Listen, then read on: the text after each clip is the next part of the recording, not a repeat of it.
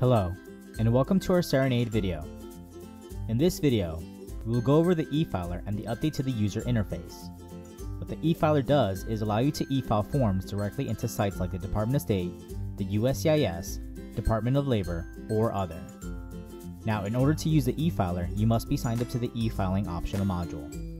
You must also have a PC computer, as the e-filer is a PC application. If using a Mac, you would need to use a third-party solution such as Amazon Workspaces, which allows you to use a PC desktop remotely on a Mac computer.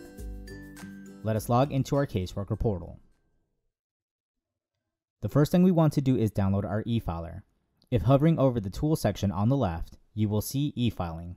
Click on it. You are now in the area to download the e-filer. On this page, you will see some prerequisites you might need to download if using an older computer. You will focus on the link at the bottom that says Launch and click on it, downloading the e-filer to your computer. Once downloaded, install it onto your computer. Once installed, you will see a new app on your computer titled Cerenade ECMS e-filer. We will come back to this. Let us go back into the caseworker portal and find a form to e-file. Going back to the home page, let us search for a case. Once inside the case, go to the Form section. Locate a form you wish to e-file, such as the DS-160. Let us go inside the form. Once you have added your info on the form, let us click on Save and exit the form. Now that we have a form to e-file, the first thing we want to do is click on the Lock button, so that no one can change information on the form. Once doing so, you will see on the right an e-filing column where the status says Ready and a clickable link to schedule. If we want to send this to our e-filer, we will click on Schedule, and in doing so, it now changes the status as scheduled.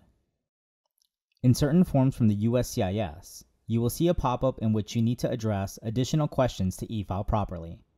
On the description of this video is another video that goes over this. However, with DS forms, we will simply click on Schedule, and we have now sent this to our e-filer application. If you do not have our e-filing application open, locate it on your computer and open it. You will first be asked to enter your website name. This is a distinct URL given to your account. This information can be found in the area where we downloaded our e-filer. You will see it there. Copy it and paste it onto the e-filer. You can click on the Remember Me checkbox so that it automatically appears next time. We will click on Login. We will then be asked to enter our caseworker portal credentials. Proceed to enter them and click on Login. You are now logged into the e-filer and will notice all the scheduled forms to the left. This list can be resized by clicking on the right and dragging it to a size you prefer. You can also narrow down listings by case number or form. You will find filter buttons where you can narrow down by selections or search specific entries.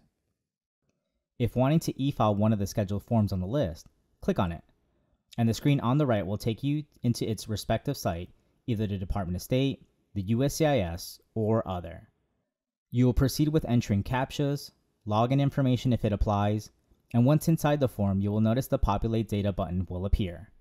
When clicked, the information you had on the form on eIMMIGRATION will transfer into the form online. You will go page by page, clicking on Populate Data until finished.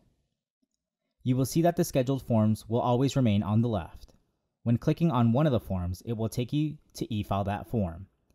If you unintentionally click on another form to e-file, you will get a warning letting you know that you are switching forms and any unsaved information will be lost. You can then decide if you don't wish to change forms and remain in the form you are e-filing, or indeed move on to another form to e-file. Once you have finished e-filing a form, you will go to the tab listed as Mark as Complete. You will be asked to enter a reference number, which is open to anything you would like to enter, and once you click on Mark as Complete, it will remove the form from the scheduled list, and the next time you go into the form in the case profile, you will see the status has been changed to complete, and the reference number will be listed. This concludes our video on e-filing.